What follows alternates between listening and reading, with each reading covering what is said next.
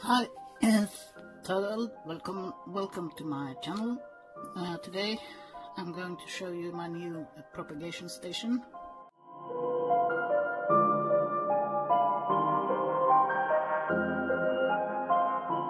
The thought is that it will replace my old one. Here it is. These are originally shot glasses, I think. There's other colors too, but these are the ones I'm using right now, and I like that it has this a holder for them. But as you see, there's not room for many cuttings in each. And what I've learned is that the cuttings, when they start getting roots, then they release some kind of hormone into the water to make a rooting hormone into the water, and that could be beneficial for other cuttings that are more difficult to root. But when I have this setup here, it doesn't really work that well. So by replacing it with this one, I hope that I can have cuttings of different species, some easy to root, some difficult to root, and the difficult ones will benefit from being with the others. At the same time, I don't have them all grouped together, because then the short ones disappear down into water and the long ones tip over and so on. That's why I'm not using a normal vase. So first of all, I have to fill it with water. I have some here.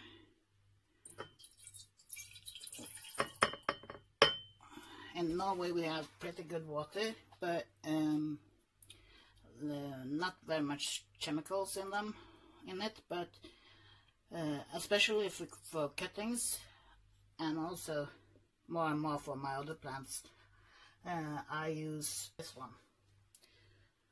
It's used for aquarium water to make it healthy for the fish. And yeah, I think it works for plants too. I'm not sure the interaction with fertilizer, so I'm not using it at the same time as I fertilize. But cuttings, they don't need fertilizer, so yeah. So, and the water I'm using is lukewarm, so they're not getting a cold shock. I'm going to fill it.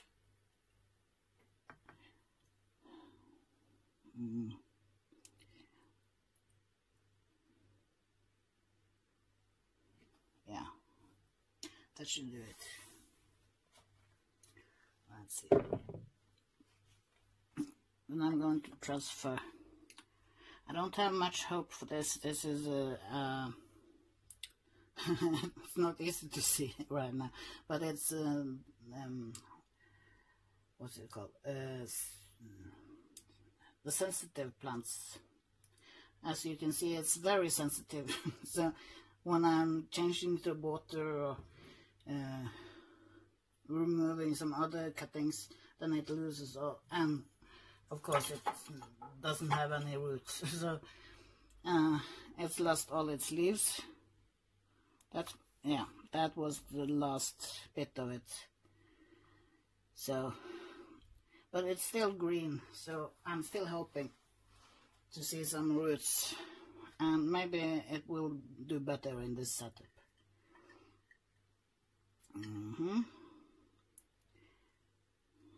And then there's some scissors.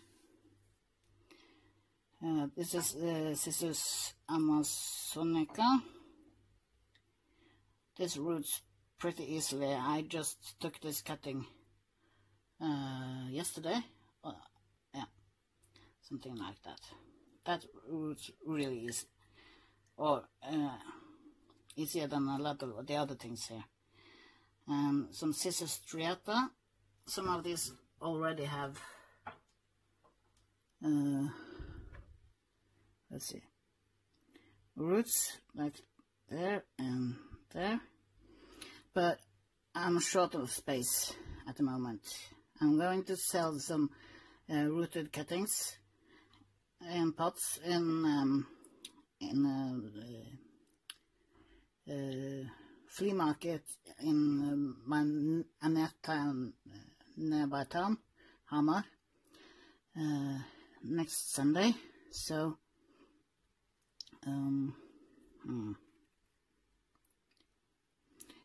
so I don't have room for potting them up. So it's easy as that. Let's see.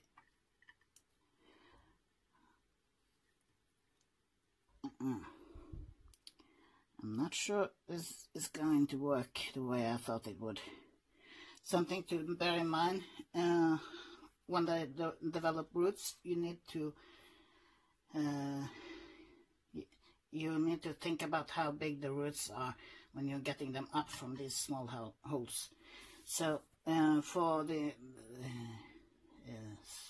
spindly plants like this, it's really no problems. Their roots are soft and tiny. But in contrast, this is my one of my most successful plants. It's some kind of ficus. I'm not really sure what kind.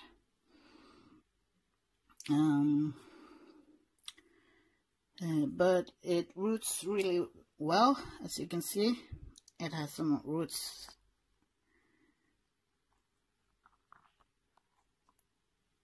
there, starting,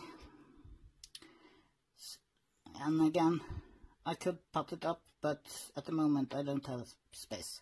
I usually wait until they get a little longer, and they get quite large compared to the scissors, so I need to put this in. The cuttings could fit here, but when they grow roots, they probably won't. You probably wouldn't be able to get them up through that hole. So this should be in the middle. And do I have enough water? Yes.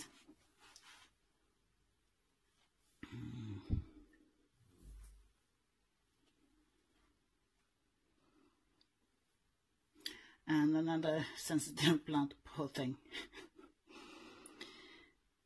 Yeah.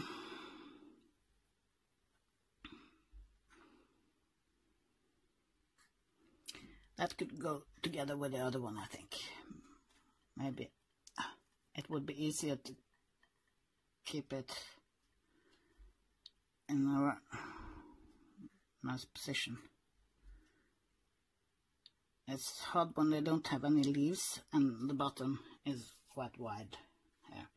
So, yes, the transfer is finished.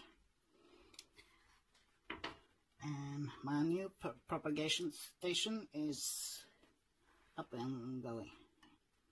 Thanks for watching, and if you want more videos, please subscribe, and if you have any questions or any comments, I'll be happy if you leave a comment.